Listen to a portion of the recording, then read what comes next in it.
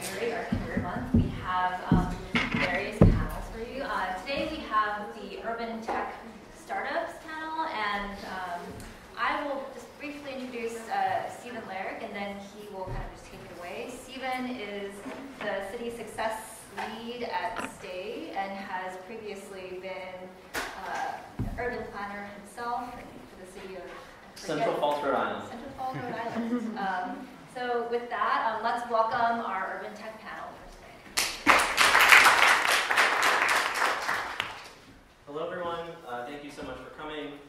My name is Stephen Larrick, as Winfei said in the warm introduction, and I'm so thrilled to welcome you to today's panel.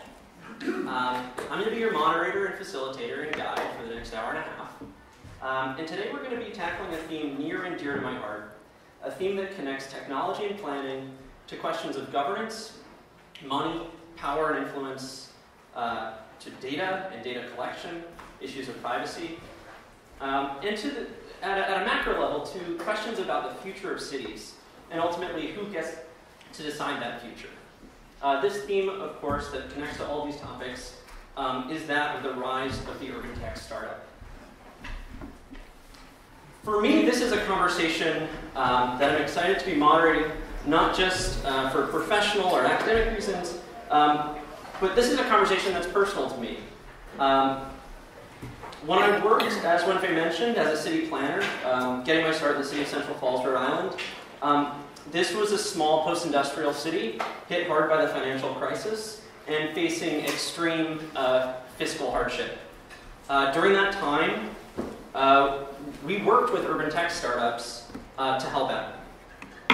When I worked at the Sunlight Foundation, leading our cities team as an open data advocate and advisor to city halls across the US, my work focused in part on helping city halls make sense of new data sources and new technological realities often shepherded in by urban tech startups, often not necessarily on the timeline of the city officials I was advising. And for the past year and a half now, after working at the intersection of city making and technology in the public and nonprofit sectors for nearly a decade, I myself have made the jump and now work at an urban tech startup. It's called Stae. I'm our City Success Lead, and I support API management and civic data collaboration projects with local governments across the country. Before we dive into introducing our panelists, I'm going to preface this discussion by saying a few words, probably uncontroversial words for urban planning students like yourselves, on city making. So city making, by which I mean the production of urban space, both social and physical, is and has always been multilateral. This is not new. The public sector, the state, has played a role in governance, creating policy, planning, public works projects, building housing, and infrastructure, and in governance itself. Private sector developers construct the physical realities on private parcels in the city, and the private sector as a whole produces jobs, goods, and services that make urban economies run. Nonprofit organizations, in turn, provide human services and programs, advocate for change, and they support art and culture, all of which connects us to a city's sense of place. But increasingly in the past decade or so, we've seen the emergence of a new city-making actor, the urban tech startup. And so the question before us today is, how does the urban tech startup fit into this ecosystem of city-making actors, this multilateral process of city-making? Today we're going to here are our panelists for today. We're all going to help kind of address and explore these topics. And today we're going to explore this broad question of what does it mean, what does the rise of the urban tech startup mean, both in literal terms, what's the real lived experience of city officials and of folks working in urban tech startups, what are the real projects in a nuts and bolts sense, and also theoretically, what are the implications morally, ethically, what are the implications for governance what are the implications for the future, and who gets to decide that future. So to kind of sum that up, I want to give us kind of a North Star for our conversation today, and that is the question you see before you: what is the evolving role of urban tech startups in serving urban communities and shaping urban policy and space? And what should it be? And we couldn't have a better panel of experts to help us navigate these complex issues. So without further ado, let's start it up, no pun intended. Here are our panelists. I'm gonna tell you who each panelist is in a few brief words, and then I'm gonna prompt them with 3 questions. They'll have 3 minutes each. No strict timekeeping, but 3 minutes each before I yank you off stage, to tell you a little bit more about themselves and their background before we get into the conversation. Those 3 questions are: how did you get involved in the urban tech startup world? What is your company's work or mission? And then how does that mission of your company, or how does your personal background relate to today's theme? So we'll take it one by one. Starting us off is Newsha, and I'm going to butcher this, Ghaeli. Perfect. Newsha has a background in architecture. She had previously worked as a researcher and instructor at the Sensible Cities Lab at MIT, and is now the president and co-founder of Biobot Analytics. She is the only startup founder on our panel today, so she's going to be representing an important perspective. And with that, I will kick it off to Newsha to briefly tackle those 3 questions. Yeah, well, thank you so much for having me, Wenfei, Steven. And I'll start by talking about what the mission of Biobot is, and then sort of how I got involved, kind of my path, and then end with the last question, the third one. So Biobot Analytics, what we do is we develop technology to extract information on human health from sewage in order to map population health in cities. So if you think about the fact that our urine has a lot of information on our health and well-being, our doctors are looking at it all the time, we adapt urine and stool analysis to look at city sewage. So essentially being able to understand the health of entire cities and communities to be able to respond to public health threats and public health emergencies. So the mission of Biobot is really a future where we don't have public health emergencies, and this is a very timely issue right now, but where we don't have public health emergencies sort of creeping up on us, and that we're able to catch them before they become epidemics and be able to have coordinated government response before they become epidemics. So I started working on Biobot about 6 years ago when I first went to MIT. I trained as an architect. I studied architecture in Canada, where I'm originally from, at the University of Waterloo, where I did my undergrad, and then in my master's thesis work, I started to really focus on the urban scale and understanding how we can leverage digital technologies and sensors in order to build more resilient cities and communities. At the time, I was specifically focused on climate change resilience, coastal resilience, sea level rise, et cetera. And then with that work, I came down to MIT because the Sensible City Lab is a group within the School of Urban Studies and Planning where they do a lot of that research. And on my first day at the lab, I met who is now my co-founder. She was a PhD student in computational biology that was essentially looking at the science and the technology behind measuring human viruses and chemicals in sewage. Had no idea whether there would be, like what the implications of this would be for urban management or urban design, but just from a technical perspective was really excited about that question.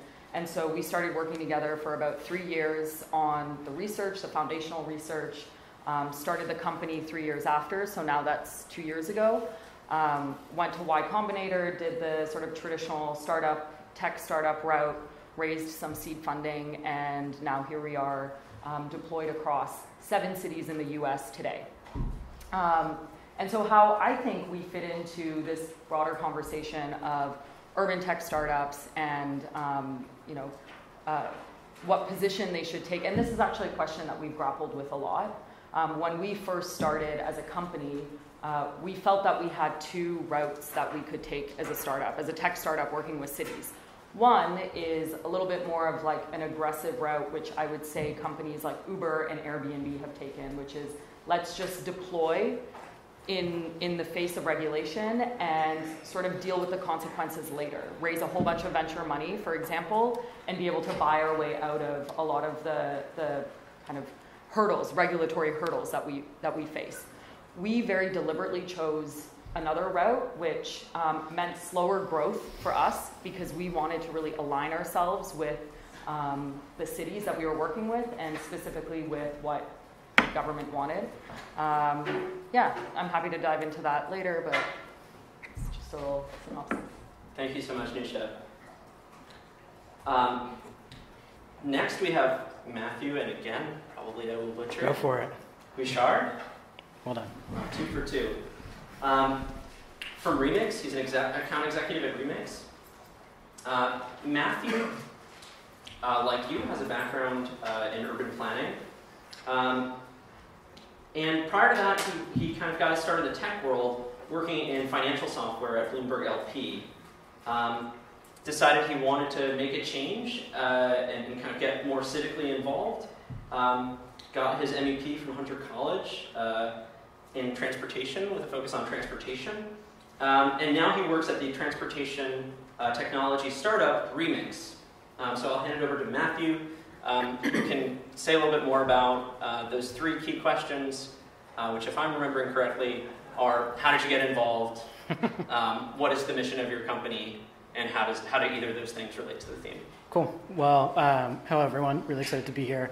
I'll start with kind of how I got here today. So, Stephen mentioned my background. Started really the first almost decade of my career working at Bloomberg LP, mostly on software and doing really client-facing stuff and sales, account management. But about, I would say, midway through my time there, I realized that I really didn't like finance and that I wanted to do something else with my life. And I sort of picked urban planning because it really was the convergence of sort of a lot of passions, whether it's policy or cities or transportation, how people move. And so I decided to go back to school for a Master in Urban Planning at Hunter College. And it was at Hunter College that I realized that urban planners really don't have the wealth of resources technologically that folks in other industries do, like finance. And so I was able really to see this contrast between the resources that folks in finance have to solve problems and the resources we have. It sort of got me thinking, well, what sort of careers are available in technology to really support urban planners? At the time, I couldn't really find any companies that were truly doing that. This was about 5-6 years ago, and sort of the small startups, urban tech startups were still starting to emerge, and I thought I was going to just join an agency or a DOT or something like that. And then I happened to find Remix, and Remix really is the convergence of technology and urban planning, really, all of the work that everyone does in this room. And so a little bit about sort of what we do. We're a platform for bringing the transportation picture together for transit agencies, but also departments of transportation. And so our 4 co-founders got their start at the civic nonprofit, Code for America, 5 years ago. They were paired with a bunch of cities, and they decided to work on this prototype where you could essentially draw a line on a map and plan bus lines basically instantly. And so they worked on this for about a year. They weren't too sure what they were going to do with it after the program. But then, all of a sudden overnight, the word sort of got around the internet, and Oregon Department of Transportation reached out to them, and they said, where can we send the check to buy this service? And so that's kind of how Remix was born. And really over the last 5 years, we've grown to work with about 325 agencies and cities across the world. And really our mission is, broadly speaking, to make more livable cities, but more sort of focused. It's really to provide transportation planners with the resources they honestly really deserve to be able to plan safer, more equitable, and accessible cities. And so I take, I guess, a little bit more narrow view of urban tech in planning and transportation, kind of given my 2 backgrounds, in that I think there's a real role for tech companies to play in supporting transportation planners in doing what they do best, which is planning cities, reaching out to communities, and really understanding what folks need to build better cities for everyone. That's great, thank you, Matt. And I think we're seeing already some kind of building of themes here with this kind of distinction between urban technology that supports government versus urban technology that disrupts government. Maybe we can talk about gov tech versus urban tech, this kind of broader umbrella. I think we're also seeing something that might be a helpful lens to bring the conversation, which is the different scales that urban tech is not a monolith. We have smaller companies like Stae or like Biobot that are working with under a dozen cities. And then we have startups that are further along in their journey. And how many did you say Remix is working with now? We're 325. 325 globally. Yeah. Great. So excited to kind of introduce our next leg of the panel, who arrived just in time. Sorry. Were you having curb issues? I don't know how you got here. It's my own fault. Your own fault, okay. I had trouble finding it. I feel like we have this urban startup issue of we got to integrate campus map data with route planning map data. There we go. Tried to enter off of Amsterdam. So next on our panel is Dawn Miller, who is the head of policy and partnerships at Coord.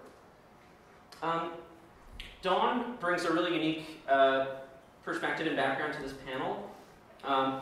In addition to myself, the other panelists who's worked directly for municipal government at the Taxi and Limousine Commission for the City of New York. Something that is remarkable about Dawn's, in terms of connection to our theme for today, about Dawn's perspective and experience, is that she, during her time at TLC, she was heavily involved in regulating some disruptive urban tech startups, namely Uber and Lyft, and TNCs generally, here in the city of New York. So I think Dawn's got this perspective as someone who's worked on both sides of this equation. Prior to working for TLC and prior to joining Coord, Dawn has a background in public administration with an MPA from Princeton and a BA from UVA. And Dawn, you missed it, but what we're doing is every panel member is answering the same 3 questions as a means of introducing themselves to the room. Those questions are, how did you get your start in urban technology? What is the mission of the company you work for? And how does your background in urban tech and or the mission of your company relate to today's theme? Great. So thanks everyone for coming today. My name is Dawn Miller, and I've been interested in kind of planning for a long time. I was lucky enough that my undergrad had a program, so I got to minor in urban planning in undergrad and was kind of on this path for a while. And when I went to grad school, I was kind of sitting in New Jersey, like watching a lot of interesting urban policy coming out of the Bloomberg administration, and was very interested in going to work for the city of New York. I was kind of looking at the agencies you might imagine, DOT, city planning, DEP, and then got a call from TLC, what's that? And kind of the rest was history. And it was always kind of an active regulatory agency, but there was definitely the greatest focus on the yellow taxi industry. Then obviously that changed when Uber and Lyft arrived, and so it became actually like a super exciting place to be, where kind of every opportunity and challenge that hits the country hits New York biggest and hardest. But New York was uniquely positioned that we had such strong regulatory authority, so we were able to really design kind of a lot of first of its type regulation, because the world was still figuring out like what does it mean to regulate these companies. And as you may imagine, it was extremely contentious. There was a lot of litigation, there were protests, there were, crazy PR campaigns and all of that stuff. But even behind the scenes in those, one-on-one meetings with the companies, there was a lot of not speaking the same language, and things that could have gone better than they did. But for the approach that the companies took to the issue, that I think was partially a function of, especially in their earlier days, not having as much staff who had a policy, planning, or government background. So I kind of had it somewhere in the back of my head that the next thing I might want to do would be to make those conversations work better. So then when I was actually at the point, I was at TLC for 9 years. So when I was at the point where I was ready to leave, I was kind of looking at a lot of tech companies and was very kind of choosy about the ones I would want to work for, because I think I knew so much about what they were really doing in a way that you don't, even if you're like a voracious news consumer, you don't know as much as if you're kind of in the trenches of these conversations. So I wanted to join the tech side, but at a place that really aligned with kind of like my personal values and mission. And companies like Remix I came across at TLC, and I started to see there's this kind of set of companies that I think are doing things that are supporting the work of cities, which is ultimately representing the people. And having worked, on ride hailing and taxi, curb space issues were an increasing issue in terms of safety and congestion.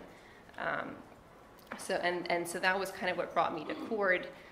Coord is an online platform to help cities better manage their curb space, because it's always been an issue and a contentious issue in cities, but it's gotten that much worse with ride hailing, with e-commerce, with micromobility, and with the realization among more and more cities that car parking isn't always the best use of this valuable urban space. So we provide data collection and analytics tools, and then programs to help cities more actively actually operate and change the behavior of drivers, especially fleets, on their street. How does this relate to the topic? I don't know if there's anything more to say, except I think I was on the government path my whole life. I declared a major in poli-sci when I was 12. So I think I did not have a lot of background in business or understanding of, I knew these were like startups, but I didn't really know why they did what they did and how that related to their business models. So I think that's information that I gained over time that has helped me understand why some of those tensions exist. I don't have the magical solution, but it helped me understand why government and its pace of change is often incompatible with the pressures that people running companies based on venture backing are facing from their investors. Thank you so much, Dawn. I think, again, building on some of the things we're seeing emerge here in the conversation already, we have this idea of incentives that can be aligned with the public interest, as well as incentives that are misaligned with the public interest, and what's the role of regulation and kind of correcting that gap. And speaking of those incentives, thrilled to introduce our final panelist for today, Liz Sisson. Sisson. Sorry to mess Two up out of here. three, Yeah. Who is the COO of Urban Us. Urban Us? Urban Us. Okay, Urban Us. Investor. Liz represents the investment and financing side of things, as Urban Us is an investor in the urban tech startup ecosystem. And I think we'll bring that critical perspective to the conversation.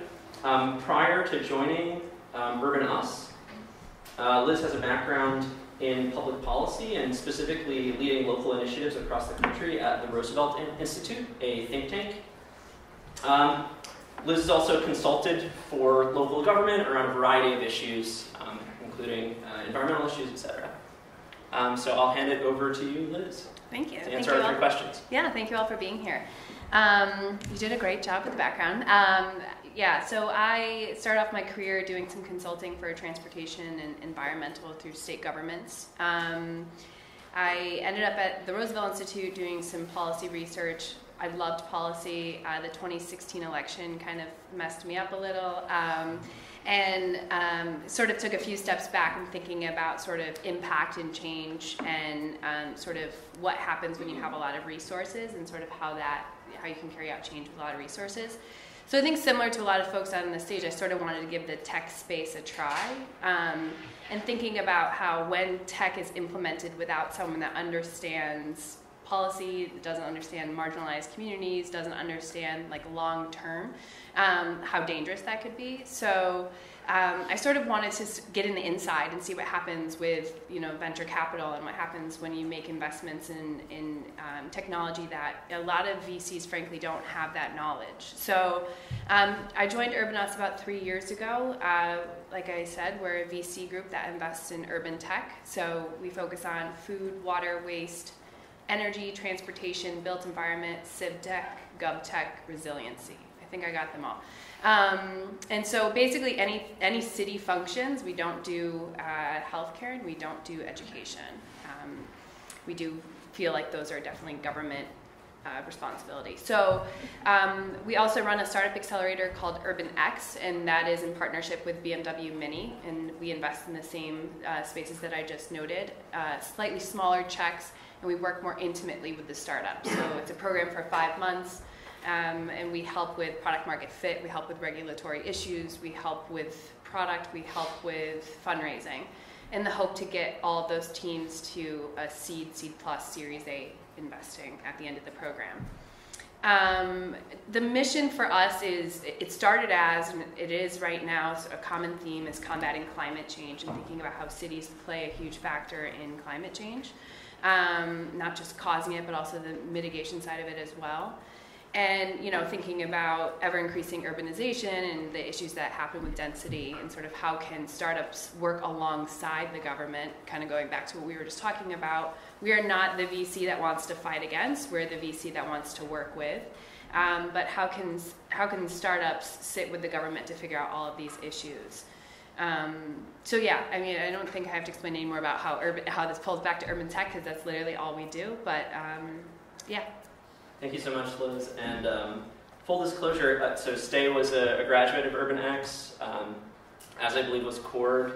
Coord was an investment outside of investment UrbanX, outside yep. of, okay, and Remix as well? Or, no, okay. Didn't want to make things awkward, but wanted to get things out there. That said, that doesn't mean I'm going to not hold Liz's feet to the fire. We are not investors in Stae, though, right. so. Yeah. Burn. Before our time. But as I mentioned, so we're seeing some other key points that I think can help inform this conversation, including this idea of kind of what's an investment thesis and how does that play into how startups grow and the types of things that we see as apps on our phone, or that the options that we have as consumers, or that our governments have as civil servants. And I think it'll be really great to kind of have this interplay between the startups represented here and someone on the kind of the investment side of things as well. And then finally, one thing I'm noticing is everyone here seems to work for a company that has this let's work with government rather than disrupt government approach. So we may have to think about how to play devil's advocate at certain parts of this conversation.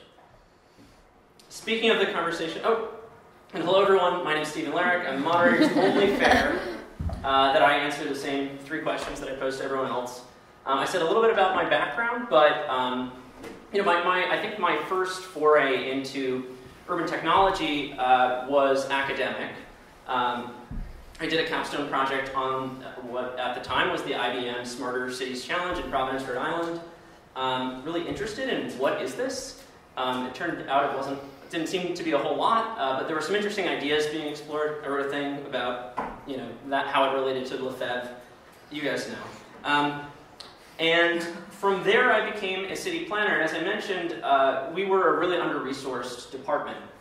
And so it was really helpful for us to form partnerships, whether that was with our local Code for America brigade, in Rhode Island, adorably called Code Island, or whether it was with technologists who came in as interns and helped us digitize our zoning map for the first time, and publish our parcel data as open data for the first time, or whether it was with full-on civic technology startups who helped us map and inventory our real property portfolio and put it online as a map that supported ideation from our citizenry in terms of, hey, we all own this together, what should we do with it?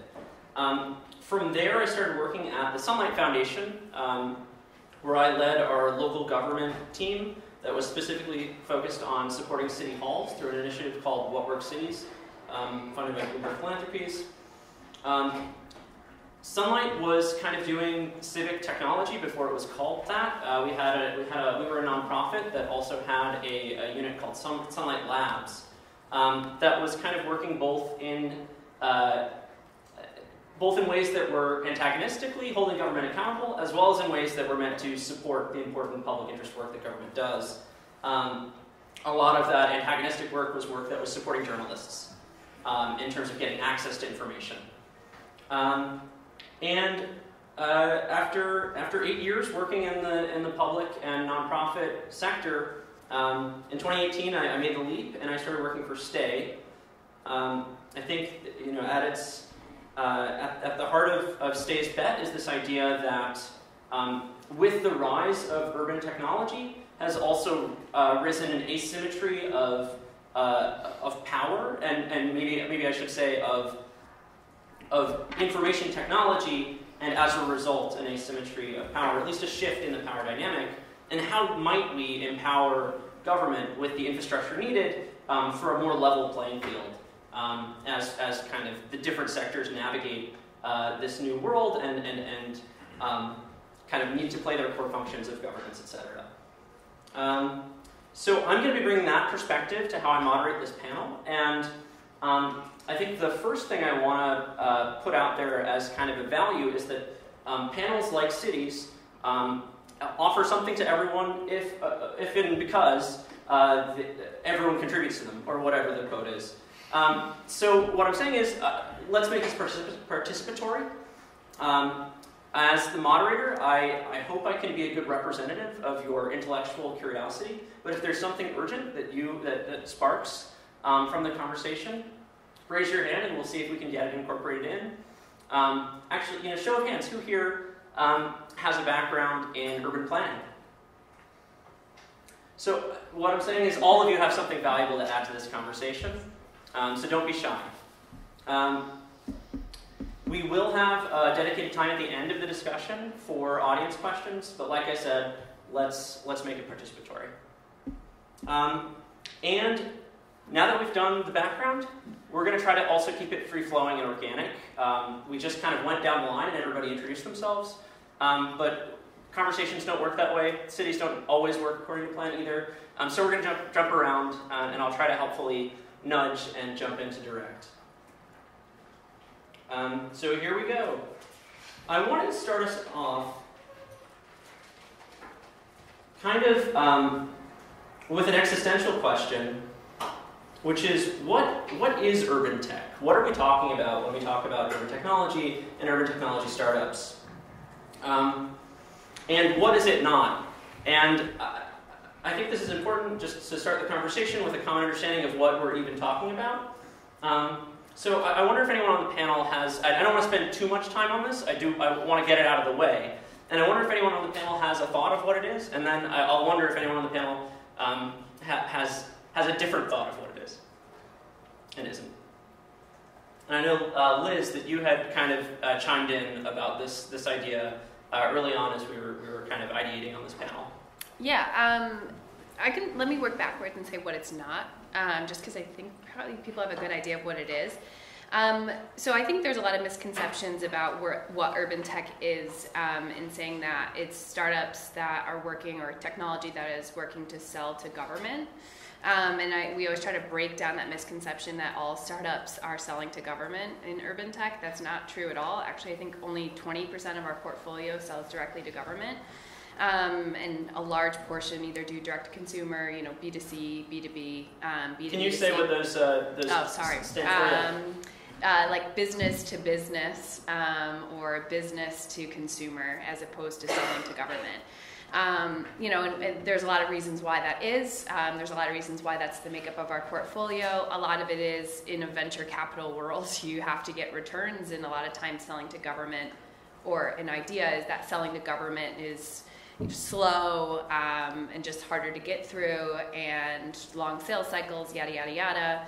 My idea is, my personal opinion is selling to government is wonderful because they're a sticky customer, and once you're in, you're in. But I think for us, it's just thinking about all the different verticals that I just talked about: food, water, waste, energy, transportation, and how you can sort of use technology to either make those areas more efficient or completely disrupt what is already existing. And so, that's sort of the philosophy that we take. For us, when we think about sort of impact in urban tech, for us, we're not impact investors, we're mission aligned.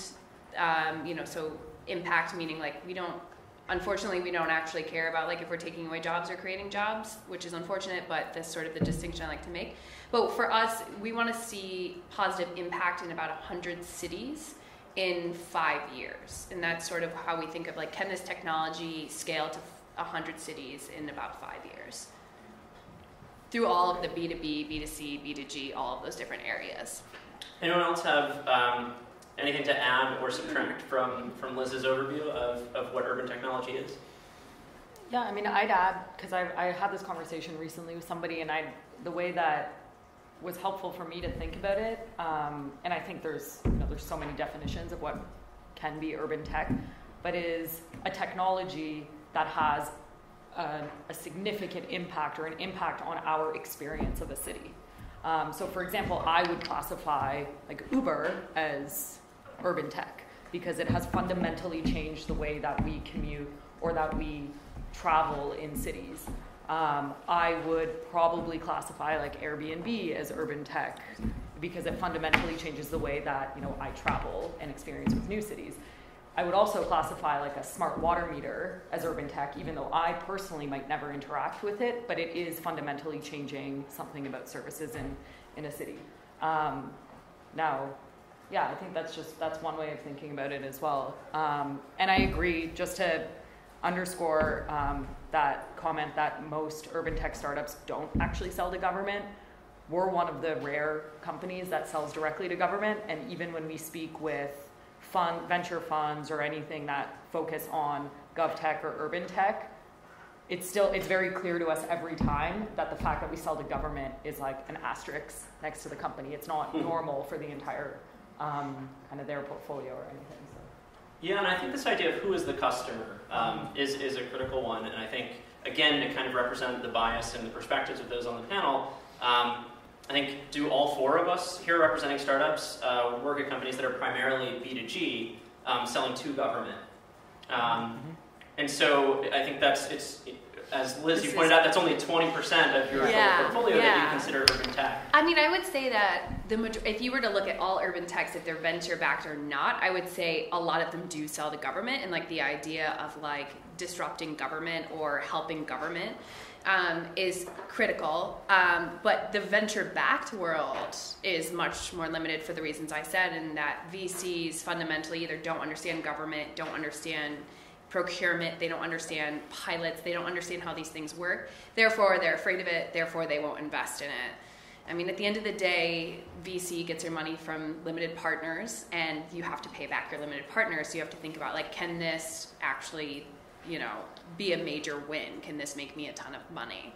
I think that narrative is shifting because there have been some startups that are sort of breaking down those stereotypes, and I think investors as sort of climate tech, so making that as like a part of urban tech, I think technology that is helping combat climate change is a lot of corporates and a lot of banks are coming out and saying like there is an economic opportunity when it comes to climate tech. So I do think over time those barriers have been broken down. So I think people will be more open to it, but there is still that sort of the hesitation to work with government. So as we think about what urban tech is, I next want to think about what is the opportunity presented by urban tech. So what are the potential benefits here? for one, there's money coming into urban communities in a different kind of way. There's a financial vehicle through which urban challenges are trying to be addressed. And so I guess I have this question of, does the rising tide of more money in the ecosystem, does that lift all ships, including the ship of city government? Or does more money mean the pace of urban innovation is faster in the context of a startup than it can be in government? And is there more opportunity for different kinds of impact when facing big public challenges in a startup than in government? Or what is the distinction between the kinds of opportunity for impact that might exist? I'm happy to jump in. I don't think that it rises all ships. I think a lot of this technology is for people that have access to technology anyways. I would say marginalized communities are completely left out of the conversation when it comes to urban tech, frankly. And I think a lot of that is because of venture capital and how it's fundamentally flawed. Shitting on my own industry, but policy wonk first, VC second. So, just to be completely honest, I don't think that it's there yet. I hope that it will get there. And I think if government was, more of, let's say, an investor or made it easier to work with government with a lot of the technology, I do think that it would be more beneficial to more communities. But right now, no, I don't think so. Okay, so we have kind of the opening salvo, the cynical view. Yeah. And all of us here do this work, presumably at least in part because we're trying to do good in the world. What kind of good are we able to do in the world, given the types of organizations we work for? I have some. I'll take the optimist view for a moment. Part of my portfolio when I worked for city government was our IT department. And there's a lot of challenges to doing IT work in government. There are recruitment and retention challenges. There's a lot of different stakeholders who control how developers may develop, what kinds of standards they have to go through. They're dealing with a lot of legacy systems that are very hard to get rid of, and budgetary quirks that would blow your mind. So I think it's very hard in government to develop quickly and so I think that is a place where private sector like software products can come in and do something that is difficult for government to do directly. I think government is rightfully and naturally skeptical at times because they have had traumatic experiences with getting kind of stuck with vendors who did not perform well, and so there is this kind of skepticism that it looks intriguing, but what is this going to mean in 2 years? Are you going to jack up my prices, or are you even going to exist if it's a startup? So I think there's a lot of opportunity to provide tools to planners that they don't have today, but getting them in their hands is a challenge. And actually building on that, I'd love it if you could maybe point to some of your work at Coord. I'm thinking in particular about the Surveil tool and cities that maybe are mapping and digitizing curb regulations that might not have done that were it not for the existence of Coord. Right. Something I learned was that very, very few cities have a digital map of what their curb space looks like. And then maybe they have a database of signs, but translating that into quantifiable information to say in this area I have this much space devoted to this use is something that is actually quite a hard programming task to do, and then next step to communicate that out to drivers and mobility companies by an API is something that just didn't really exist. So, but it's certainly something planners are very interested in knowing more about. So I guess that's kind of that's the, one of the big pieces of value we bring is that there are these developers who are able to work very quickly. If they need to buy a thing, they buy it like that to add to what they're doing. It's just like they're just able to do things differently to build a tool that ultimately makes it easier for planners to do their job. And speaking of making it easier for planners to do their job, Matt, I know that's a big part of, Matthew, I know that's a big part of what you focus on at Remix. Do you have anything to add to kind of the opportunities that being able to provide a software as a service product to your government employees, how do you think about the impact that you're able to have? Yeah, I mean, I think the reality is in planning, as in any space where you have practitioners or specialists in what they do and really understand the landscape and know how to make decisions and understand the impacts, they're not necessarily going to be experts in computer programming. I think that's a reality for government, for private companies, and so really the opportunity from a technology perspective is that tech is really good at building software, and so there's an opportunity to really support governments from the perspective of they're just not going to have the time or the resources to build the sort of programs that people who focus on those sorts of things can do. And I think that's really where a company like Remix comes in, where we really focus on building tools that are extremely specific to the work of transportation planners, and we really go to painstaking lengths to understand and empathize with what they do, so that way our product reflects what their actual needs are. And I think that's a real key to sort of being supportive from a private sector perspective for governments. Yeah. And, I personally find that I think that the issue you raised, Liz, of who gets to decide, who gets to participate, who benefits. Can I explain my cynicism maybe a little bit more? Yeah, no, because I think this question of equity and access, particularly when we're talking about urban technology, is a critical one. So yeah, if you have additional thoughts on that. Yeah, I mean, if you look at where the money is going right now, which that is one indicator, right? But I'm just going to say where a lot of VC money is going, and a lot of it, let's say, is going to solving housing issues, right? So a lot of construction tech is huge right now, and you talk to a lot of people that are building construction technology, they will actually use the narrative that by saving money for these construction companies, these developers, that it'll make housing cheaper. And I think that is, to me, a fundamental narrative flaw to say that because you're saving construction companies or developers money that people can, have access to that housing and that it's making it cheaper for them. And I think that's sort of what I mean by who is this actually benefiting? The story that you're telling versus who is ultimately benefiting.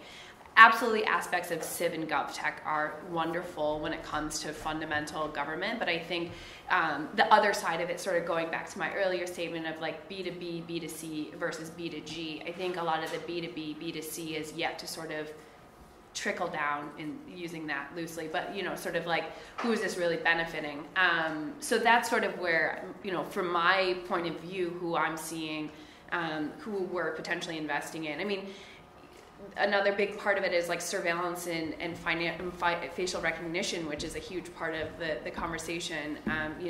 Who is that benefiting? Who is that hurting? There's a lot of VCs that don't have that conversation of you put facial recognition out there, who's that hurting?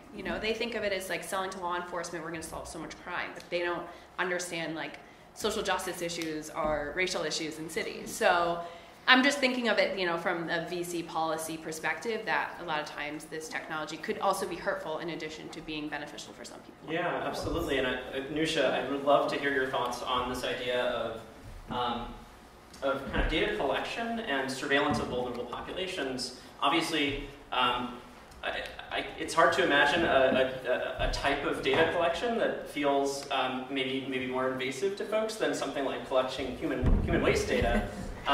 How do you navigate that narrative, or how do you work with government in a way that assuages any concerns around PII, around surveillance and surveillance capitalism?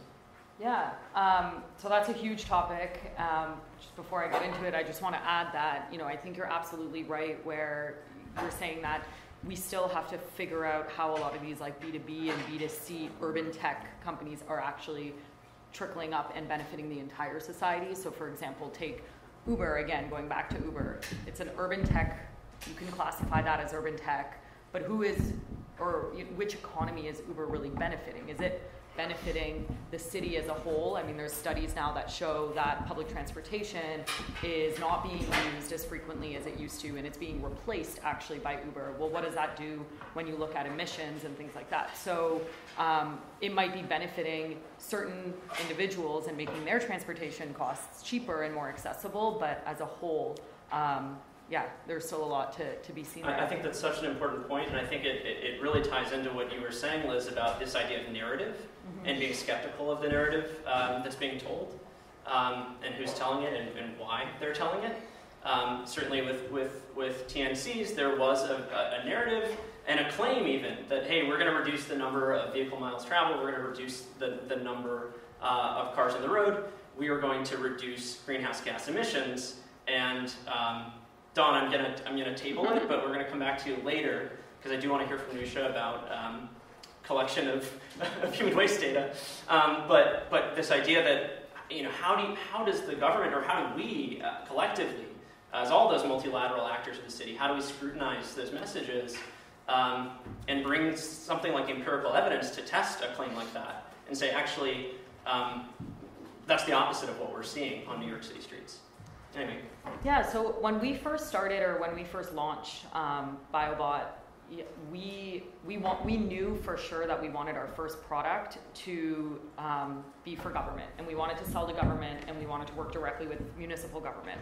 Why? Because, well, first of all, that was kind of the thesis that the entire company was founded on, like to better urban environments, but also government controls access to wastewater infrastructure, and we knew that if we wanted to maintain that access, we sort of needed to build a product that they were on board with.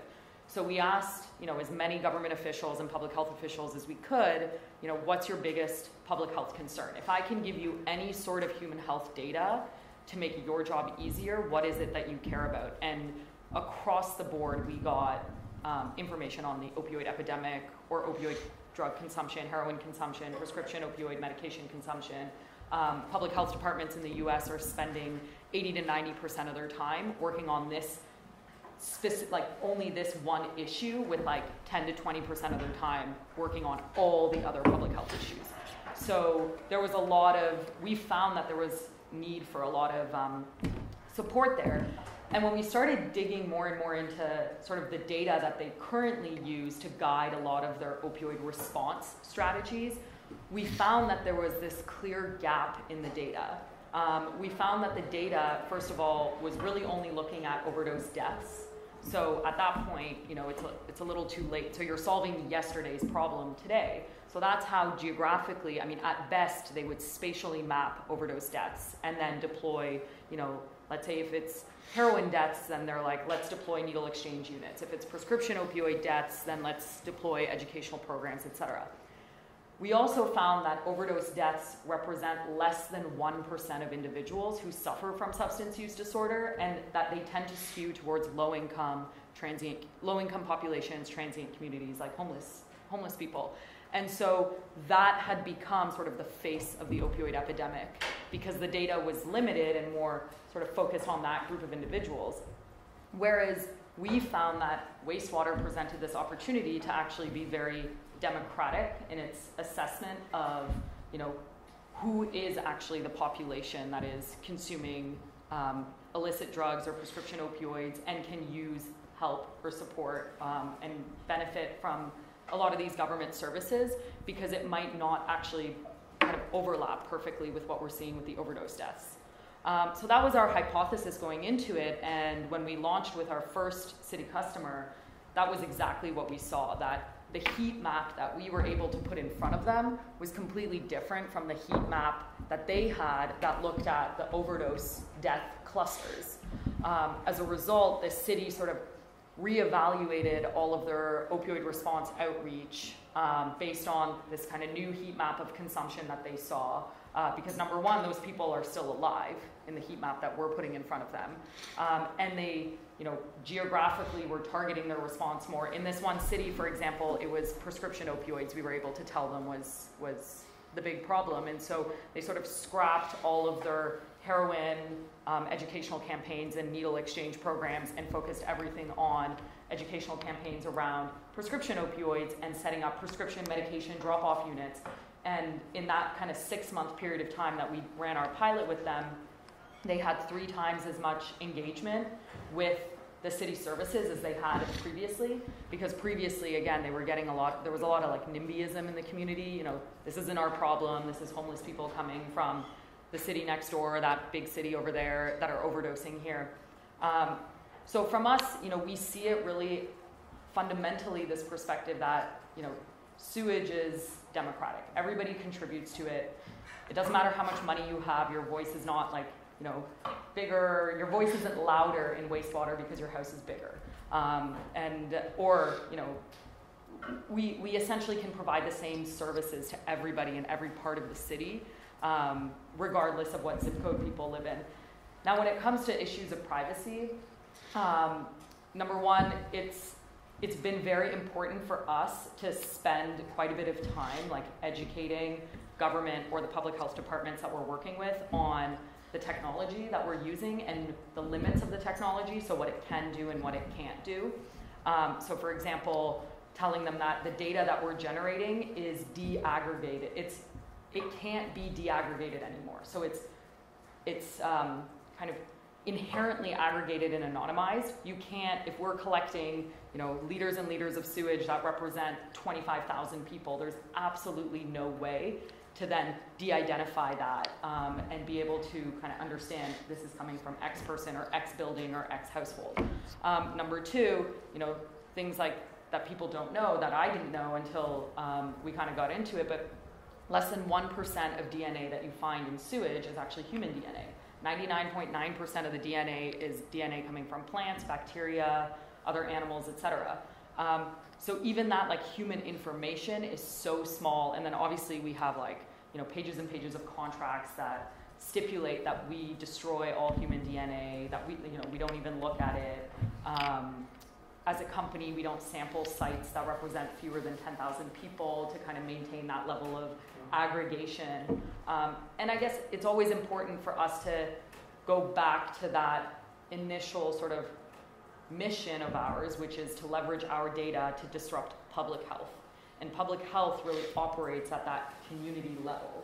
Public health is not about providing services to one specific household or one street.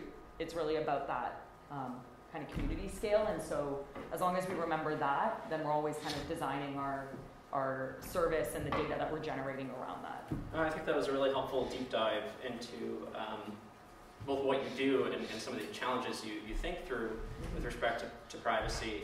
And I think kind of there's this great opportunity to serve and support public health and epidemiology. I'm curious, you talked about thinking long and hard about how you protect PII, those types of commitments you made. Mm-hmm. I'm curious what that process was. I'm curious, do you work with police departments? Mm-hmm. Have you considered it? Yeah. Would you work with the DEA if they were interested in seeing where are people using narcotics? Yeah. So when we first started, we were really nervous about even talking to police departments. I think we also didn't really understand what police officers and what police departments do. I think that was the problem, and I think most people probably don't really understand. And you just assume that it's law enforcement, like pushing incarceration, etc. What we actually found out, because we resisted reaching out to police departments or talking to police departments, and organically our first customer involved their police chief and their police department at one of the early meetings. And we actually found out that police departments across the US have become de facto sort of social workers. Most municipalities in the US don't have public health departments, and so it's been the police departments and fire departments to some extent that have taken on the burden of responding as social workers to the opioid epidemic. So not arresting people or convicting individuals of drug use, but rather checking up on overdose victims like a day later, a week later, encouraging them to enroll in therapy, etc.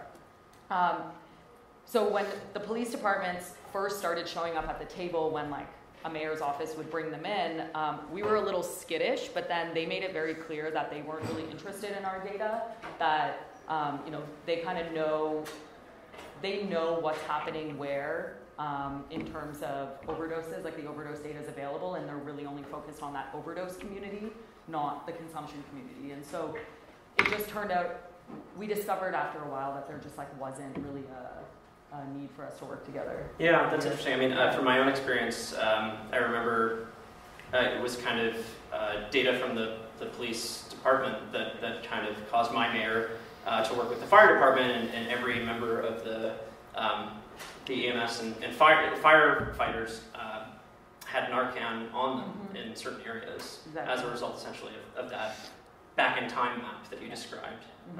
So kind of this idea that there are multiple roles that are played by those departments, but I think it is an ongoing challenge. Like who's going to use data itself is neutral, and we can't always foresee the ways it's going to be used. And so this is certainly a challenge faced not just in the public sector, but in particular in the private startup world, where there might be a lot more incentives to collect a lot of different types of data that haven't been introduced in the context of City Hall, where things might be FOIA-able and might move from department to department. I do want to get back to this idea of the narratives told, and I don't know if there's anything you want to share on that issue we tabled earlier, Dawn, about kind of your experience pushing back against a narrative of public benefit from TNCs. Sure. Yeah, I mean, I think they entered communities with a lot of claims about positive impacts they would bring. Some of them, I think, are true. Like, I think that they have made a positive impact on drunk driving. But there's a lot of claims they made without a lot of backing. Things like, like we were talking about, reducing emissions, reducing car ownership, being supportive of transit, and that, data, now that it's increasingly becoming available, is showing they aren't true. So I think as people who are, maybe considering careers or just, kind of interested citizens, I think you just remember, mission statements are cheap, and most people don't fact check the claims of these companies with the kind of vigor that government is typically fact checked when they make such a claim. So really think about the source of it. What do they actually have to back that up? Why are they saying it? And did you ask for data when you were on the city side? Yeah. So that's a really big piece of this, and maybe a good example. So we created regulations to require data reporting, and I'm a little bit I'm specific on my semantics, because I think a lot of the companies use the term data sharing as if it's nice, I should share with you, but it's up to me. The sharer gives. I have a 3-year-old, and you try to tell them the sharer gives. But it's if this is transportation data about who's using the streets and it's impacting all of us, I don't think it's about sharing. I think they should be required to report data to the government. New York City, like I said, had a very good starting position, that we already had strong regulatory power. Most cities did not, and in fact, these companies went state to state to state and got state legislation passed to preempt cities and take away their power to regulate or to get data reporting.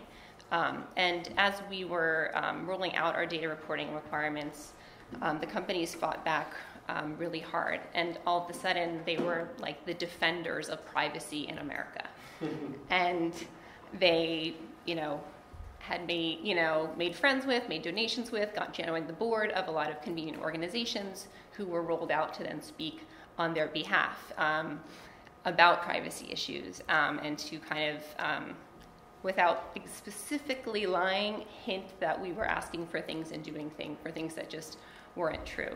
And so I think that's one of those examples when there is a company coming out with some kind of strong social position that they're the defender of your privacy. Think about why they're saying that. They are mostly concerned about their competition and how their competition can view or not view what they're doing. And so it was really a business concern was what was really driving that activity rather than a concern for individuals' privacy. And just Google it. There's a lot of evidence of the ways that those companies internally were certainly not protecting privacy. So I think just be a skeptical consumer of claims made by companies and think about who's their real customer, what's their real incentive. Are folks on the panel and in the room familiar with the mobility data specification or the current legal battle between Los Angeles and Uber around essentially this very question of what needs to be reported? Folks familiar? Does someone on the panel want to explain what's going on with the mobility data specification? I can talk about it. Yeah, basically, from very high level, the city or LA DOT would like to basically have unlimited access to Uber's data, essentially be able to manage mobility in real time. And so, not unlimited. Yes, but sort of like but have pretty much a lot of control over sort of that information. And so they're kind of sparring with each other in terms of who should have access to that information. Yeah, and maybe I'll add a little bit. So Stae is a data partner to a few cities that have e-scooter programs. So the mobility data specification is a standard by which data reporting is required of operators. If we don't have them maybe in the outer boroughs, we don't have them in New York yet, right? But e-scooters have been rolled out in a number of cities obviously as a shared micromobility service. And in many cities, the permit requires a certain level of data sharing. And so kind of there's a very interesting back and forth right now between, again, kind of the privacy world that's very concerned about the idea of government having access to trip path data from an origin along the urban grid to a destination with timestamps at each location. All of this is anonymized, but a specific location and timestamp is uniquely identifiable, if not personally identifiable, versus governments that are working on use cases that they say are really valuable for using this type of information. For instance, one use case that we support in the city of Louisville, Kentucky at Stae, their permit requires that a certain percentage of that fleet of vehicles be what's called rebalanced, dropped off in the morning in lower income communities in West Louisville. And so they have this permit requirement, but how on earth could it have any teeth if they cannot see in real time have the vehicles been dropped off in those neighborhoods? And so helping to kind of build the infrastructure and the tools for government to get an alert, okay, this is the percentage of the fleet that's in this neighborhood at this time, and that make that recurring so that if anything's amiss, James in Louisville can call up Bird and say, hey, we're going to dock you for this, or hey, do this better next time. That's the interplay that often needs to happen, and that sometimes can't happen without something like data sharing or data reporting, depending on who you're talking to. Yeah, and I think just to add, I call the avoidance of data reporting the long game for the avoidance of regulation. Because if the government doesn't have the data to monitor what's going on or to even do a study of how much are Uber drivers actually making, are they making the fortunes you promised them, then those things cannot be regulated. I mean, if you don't have the data to know that I'm letting drivers drive 14 hours straight, then how can you set a regulation stopping me? So it's really about a lot more than the data. It's about the avoidance of regulation altogether. Yeah. And because if you make a regulation without the study, they sue you and say you didn't have enough information to make that regulation. So without it, you're kind of you're stuck. But that's advantageous to companies that don't wish to be regulated. Yeah, we could have a whole panel just on kind of the data component of this potential for collaboration or antagonism between startups and government. I mean, I think a lot of times the question comes back to, like, why do these startups do this? Like, of course there's, like, they need to, like, grow fast and, like, break things and whatever, but I think a lot of it you do have to follow the money, right? Like, if these startups have huge injections by SoftBank and their expectation is to grow, like, enormously in the next, like, year, they make bad decisions. And so your suggestion for people to, like, look at mission statements, I would say also look at who's giving them money and sort of their expectations for growth. I think we have this expectation that, like, if you have a lot of money, you have to go really fast, you have to break things. But I think going back to, like, who that helps and who that hurts is, like, really important. So if you're going to start a startup, or if you're going to join a startup in the urban tech space, I just encourage folks to look at, like, follow the money, see who the investors are, look at who their LPs are, and how that impacts decision making on the startup's level. Well, despite my impassioned plea at the start of the conversation, we haven't had much audience participation yet, so I do want to open it up. How are we doing on time, Monfei? We're fine. We have, I think in about 5 minutes, there's like some food coming, but we can kind of continue the conversation. Great. So I really do want to open it up to the audience to get folks to bring their own experiences to this conversation. When you said about participation, I thought format matters. Yes. And it just reminded me of the last comment in that regulations, how can we regulate something we don't know?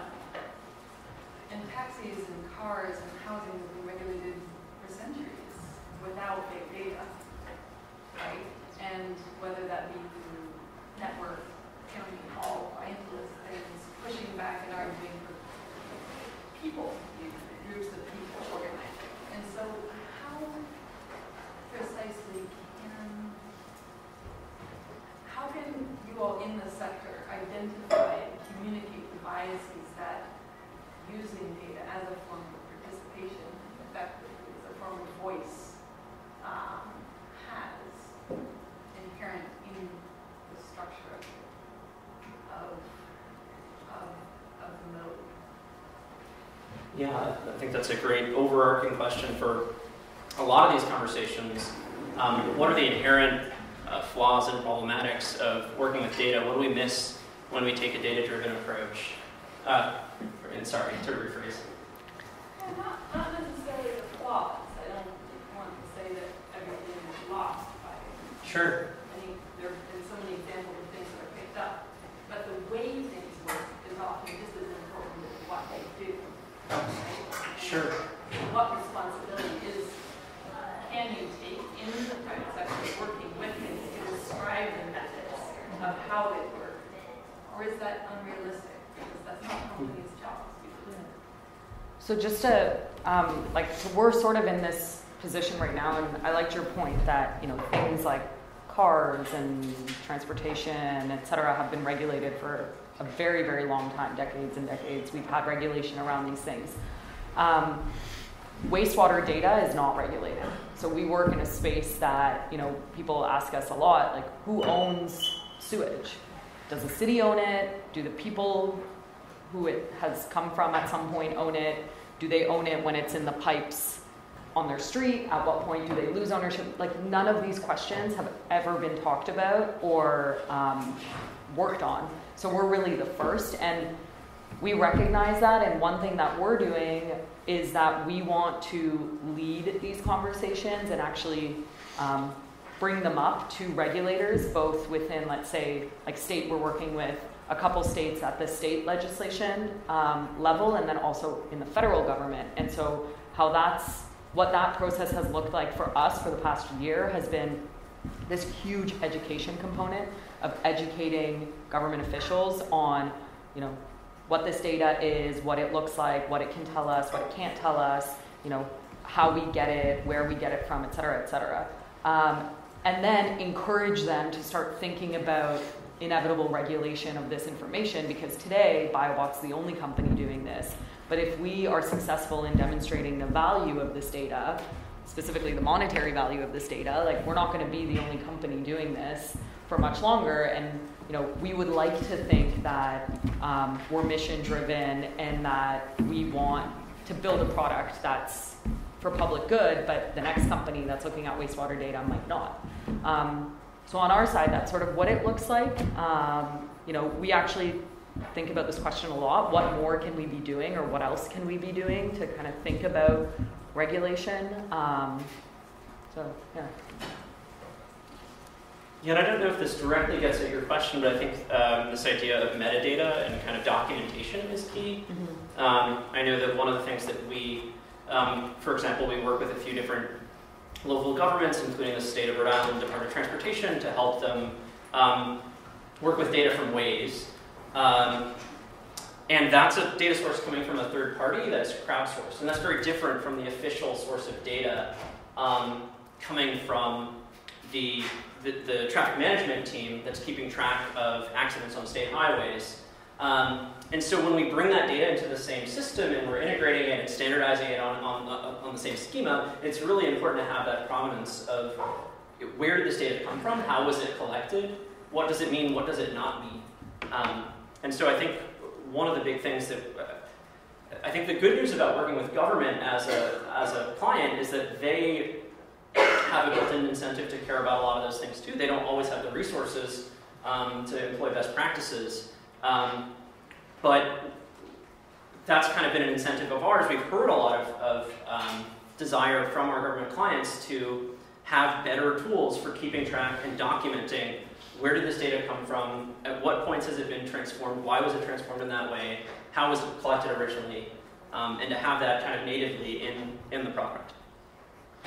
Yeah, a like piece of feedback that I hear from cities is that, you know, they have companies come to them with some kind of like data or tool, but for like proprietary reasons, like they don't want to like pull back the curtain and tell the city the methods that they used. But that's very hard for a government person to make use of that, because the people to whom they are accountable, whether it's their boss or the community meeting, like rightfully want to understand the methods behind the analysis that they're being asked to make decisions on.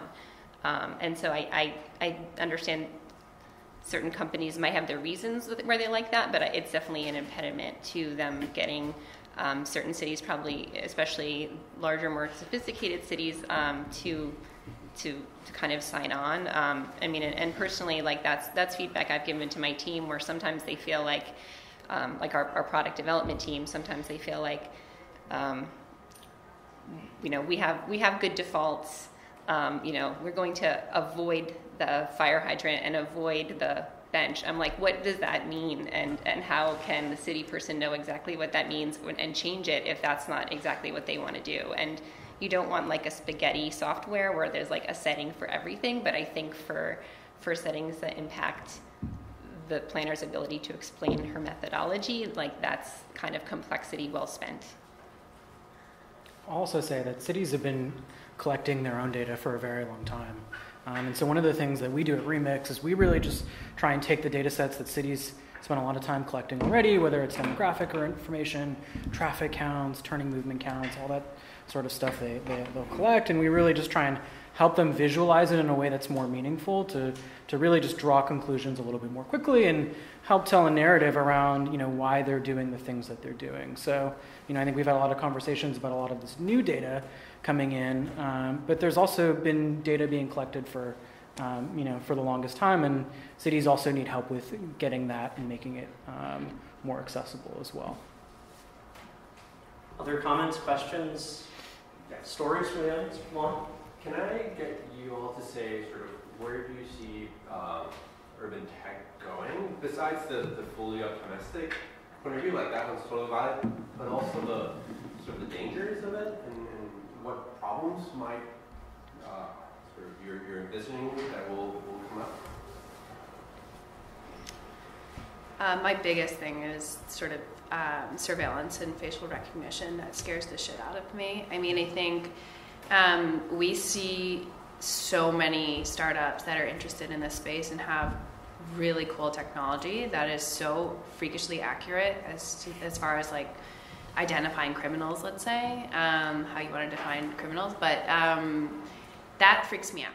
And it's been a big thing on our team. Like I'm so deeply against it, but there's a lot of people that see the benefits of it.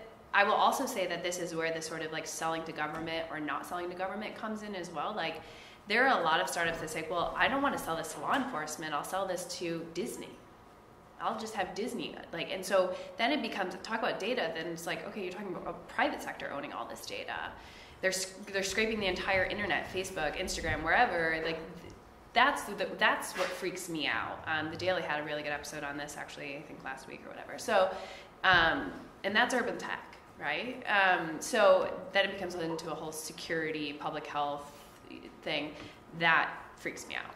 That's an area I would like to, frankly, just stay away from, and someone to say, absolutely not, we cannot do this, but it's already there. It's already happening. So basically, what are we going to do about it? Yeah, I think building on that idea that it's already there, I think one of the problems and concerns that we think a lot about is, in a way similar to what you were describing, Matthew, we are often helping governments work with data systems they already have. But increasingly we're kind of seeing this, and we're also, trying to empower government to be more of a counterbalance to large surveillance capitalist firms that are now operating in cities or in the public realm in certain ways as a countervailing force. But I often see there's kind of this almost like impossible choice. I don't know if you read the New York Times' privacy series or on personal location data, for instance. I don't think we all got together and consented to the creation of a massive repository of everyone's personal movements and visits to various establishments. And but it's there. It exists in the world. And you can buy it from a data broker. And so we kind of have this choice of, government, I think, has this choice of, do we participate in this?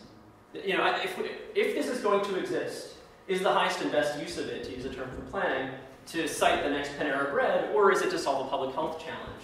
So given that it exists, should we participate and use it, even though we have moral misgivings about its existence in the first place? Or can we put our head in the sand and kind of pretend it doesn't, and let that asymmetry between the expertise about urban space that the private sector has continue to grow, and that gap continue to widen between the private sector and those that are supposed to be keeping the private sector in check. And I don't know how to solve that problem, so that's what keeps me awake at night. I think the government actually really wants to participate in all these new technologies. They're actually very interested in the facial recognition technologies or the cell phone data that tracks your mobility, the technologies, if they only kind of had the information and the resources to use them properly. I think that there's actually a lot more enthusiasm than you would expect or want from the government, and that's something that's kind of... Yeah, it's interesting. I think we see a lot of variance, I think, sometimes tracking the level of government and jurisdiction, sometimes just place to place. The city of Austin, for instance, doesn't... they could require the sharing of MDS data, but they do not collect any individualized paths of scooter movements in the city, and that's because they've made that commitment to kind of limit what they can see. And I found that to be very interesting. Can I answer your the opposite side, what I'm excited about, though? I'm super excited about a lot of energy startups and also micromobility. I mean, I would say talking about climate change, there are some really cool companies out there that are helping buildings reduce emissions, and there is some cool stuff out there. So even though I feel like I'm being extremely pessimistic on this panel, there is a lot of cool stuff that I'm excited about, specifically in energy and transportation. Okay, we said something to get folks interested. I want to ask something that's somewhat tangentially related to we've talked a lot about data sharing, how this goes around, and this is kind of the somewhat related question of the consent to it. And I feel this is a particularly difficult question in urban areas. People travel around and they enter a place where suddenly there's data that's being collected about them that they have no idea about or whatnot. You enter Google's new smart city they ever built in Toronto. What do you guys think is the path forward for dealing with questions about consent to a lot of these kind of data collection questions? And especially informing people about it or whatnot. I have some thoughts, but Alan, do you have any immediate reactions to consent, informed consent, consent in public space, collection of data not in public space? Great keywords, sound better. I don't know the answer, but I think something we might not have a complete consensus on that makes it hard is like, where do we have an assumption of privacy, right? Like thinking back to like my criminal justice class, like where like when you're in an Uber, like do you assume that is a private space or not? And I don't think we've figured out like on the street, you know, like should you assume your conversation or your face is private or not? And I think that informs what types of rules we want to put in place. But we can't assume everywhere is private. But maybe we want more privacy than we feel we have today. How do we even decide on what consent or what is a private space, which obviously is a way too big question. Right, like there's case law to some point on that, but it's gotten more complicated than it was before. But there were a lot of these cases early with like whether you could use heat sensing guns to detect someone growing plants in their house, and whether there was an assumption, you know, like how far could you go on that like assumption of privacy in a home or a car and things like that. I'll give one example I think that is a complication of around kind of consent in public versus private, and then maybe speak to one without endorsing, but speak to one example I know of an attempt to kind of address some of the issues that you're describing that actually comes from the Quayside Sidewalk Labs project in Toronto. So the first is when I was a transparency advocate at the Sunlight Foundation, we were very much on the side of when you're in public space, like say you take a photo, like we were used to police officers, for instance, saying, hey, you're not allowed to take a photo of us in public space, and saying, actually the law says public space, there's an expectation that your image can be captured. And now there's a lot of discussion around, okay, that was one policy regime in a world that predated facial recognition. Is this still the regime that's relevant to our conception of what we mean by it's okay for your image to be captured? But I think this idea that like privacy, who can privacy benefit? When does privacy benefit those with more power? When does it benefit those with less power? I think a lot about this idea of surveillance, surveillance from the bottom up access to information versus surveillance, and when can urban tech maybe empower the former? The other example I'll bring, I'm forgetting the exact acronym, but maybe someone in the room knows.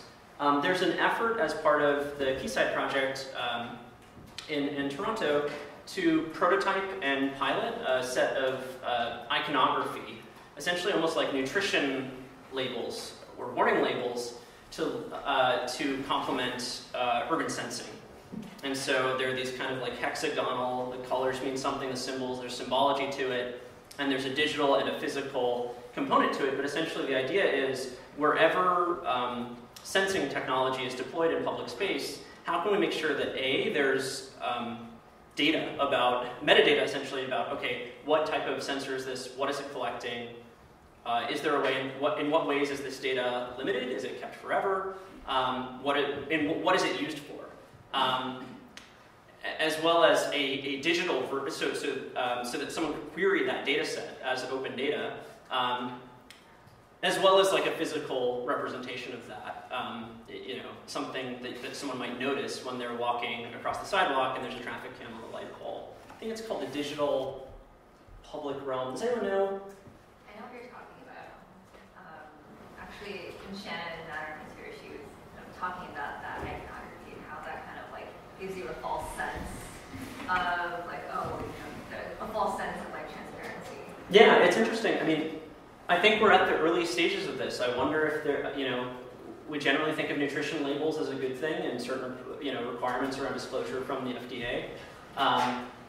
But I wonder when they were first being developed if there was criticism of that as co-optation of the narrative and doing something small in order to placate. And I think that's the kind of conversation that's happening right now.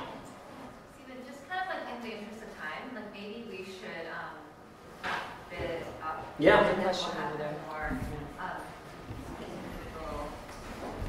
Okay, let's take one last burning question because I know you're waiting, and this will be kind of our final word. So, whatever this gentleman says, just employ your political skills to warp it into your closing statement. Sorry. I didn't know we were trying to win In the something. last year, I would say we had a lot of frustration with urban techs and their IPOs, like WeWork, Uber, etc. How this influenced your work, and how do you think it is influencing the scenario? Great question. So IPOs, how have IPOs that maybe not gone as well as expected influenced the context in which we all try to do our work? Great question. I think it boils back down to like inflated valuation. Really, it's like, what is the value of these companies? Again, back to my earlier comment about SoftBank writing big checks and what that does to companies. I actually think like growing slower with thoughtful VCs and being very intentional about like what you're actually building is great for startups. I think what it's done for us and our investors is like, okay, how are you guys going to avoid like these messy exit strategies, right? It's always the question, like, when you invest in a startup, how are you going to make money off of it? Like, what does an exit strategy look like for these fine startups right here? Is it M&A? Is it, IPO? So I think it created sort of like a household understanding of what urban tech is and what it can do. And like, I think a lot of people didn't originally associate like Airbnb and WeWork with like the name urban tech. So it did that, I guess, but there is still that negative connotation. But I think they're outliers. The majority of urban tech companies are doing really interesting and thoughtful things, and I think their exit strategy is to be determined. But from a VC perspective, yes, you should think about your exit strategy, but like also like focus on what you're building right now. So it's like I don't think I'm fully answering your question, but it's something that we consider, but it's also not dictating our everything because there are very specific SoftBank circumstances in a lot of those companies. Yeah, I mean, I'd add for us, going back to your earlier point about also being mindful of like how, let's say for me specifically as a company, how are we financed? Because a lot of those companies found themselves in those situations because they had these like growth metrics, again, that were coming through from their investors or the type of capital that they chose to finance themselves with. So how are we financing ourselves? And we've been so intentional about like slow, thoughtful growth, and it actually closed a lot of like VC doors to us because our growth metrics just weren't the same as a traditional VC in Silicon Valley would expect of a startup. I'll always put Remix in its own category. I think Remix has been has grown phenomenally well with metrics that are just like most tech companies that you see, but for us it was very different. And yeah, I mean, it's not public yet, and we're kind of in the last stages of closing a round of financing right now, but the lead investor that we're working with has patient capital. And what that means is their LPs don't expect a return within, I think it's 10 years typically or something. Anyways, so their return kind of timeline is much longer, and so they can invest in, their fiduciary duty does not preclude them from investing in companies that might have a longer time to return a profit. And one more point that I'll add is, we did have an option at one point of just raising enough capital and self-funding deployments, for example, in, let's say, a dozen cities. Whether or not they wanted us to do it, we don't take any money from the city, we self-fund, we generate like a shitload of data, and then we go and sell that data, find the highest buyer, the highest bidder for that data. And that was a path, but like we very deliberately did not want to take that path. And so that slow growth is what we ended up with instead. I think also the typical VC structure is changing. I think people are more open to project finance and debt as well. That doesn't dilute your company, and you can grow. For like a deployment, you can get someone to give you money instead of taking a fraction of your company. So I think that sort of the traditional VC is changing, and I think a lot of it has to do with the IPOs that sort of blew up. From the Remix perspective, I would say operationally it hasn't impacted us too much. I mean, the scale of like an Uber and Airbnb is just so many magnitudes larger than what we do. I would caveat that and say, we were fortunate that in the very beginning we found a really great product market fit, and some of that is just chance sometimes. And so, that's been a real boost for us in being able to go out and do other things we want to do. And then I would just say that it's really important that the people who are running the company and who report to these boards, are steadfastly aligned on the mission. And really pushing back on some of the growth metrics. And it's not an easy thing to do because, I spent almost a decade in the financial world. And, when people get into investments, it can tend to get lazy. And you really have to push back on sort of some of the metrics. And I think there are more VC companies that are willing to diversify their portfolios to have that. One big theme in finance that I saw was sort of sustainable investing. And it was a very, very small part of the financial world in terms of the number of assets. But there were financial firms using it as a vehicle for CSR, PR for their companies. And so I do think there are opportunities for startups to find those kinds of companies who are willing to wait a little bit longer because there is a potential CSR impact for them down the line. All right. I have one quick thing. I'm still I'm probably the most novice here in terms of like understanding the VC world and business, but I was considering opportunities in this space 6 months ago, and things I looked at like just to see if they matched my comfort level were like how many job postings did they have? Was it like 100 or like 10? And that can kind of be an indicator of like the style and approach of the business, also somewhat to some extent the phase that it's in, but that kind of thing can kind of help you see the style and figure out maybe whether they have fast money or slow money expectations, and you can evaluate, do those seem realistic relative to the government or whoever they're trying to work with. Are you going to join a place that you think is naturally going to have butt heads, or that's like planning to work at a pace that is that's reasonable and compatible with their customers? All right, I think we'll close on that practical advice on how to evaluate urban tech startups you might consider working for. So much to cover, so much was covered here today. A lot. This is a conversation that I think it's important that all of us stay vigilant in not just having once, but continuing to have. We could have talked about procurement. We could have had a whole panel on Quayside and Sidewalk Labs. There's a lot to uncover here. And a lot of this is so new that it's still being shaped in terms of how it fits in with regulation, with urban democracy. And I think all of you in this room, I think if we could give you a call to action, get involved. Whether you're making your voice heard on how you think the future of cities should look, whether it's working for an urban tech startup, whether it's working for a city that's navigating this brave new world. So thank you all for coming out, and I think we're going to stick around.